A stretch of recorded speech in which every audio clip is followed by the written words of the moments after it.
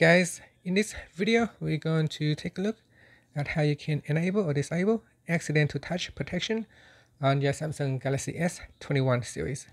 Now first, tap on the home key to go back to your home screen. Next, we're going to swipe down and tap on the settings icon. And then in here, go down and tap on displayed. Next, swipe down and tap on accidental touch protection switch to turn it on or off, and that's it. So this feature is useful and can help you protect your phone from accidental touches when it's in a dark place, such as a pocket or a bag.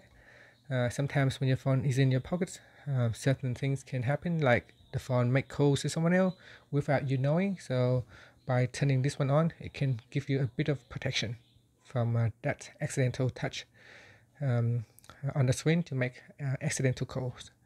And finally, you can tap on the home key to go back to your home screen. Thank you for watching this video. Please subscribe to my channel for more videos.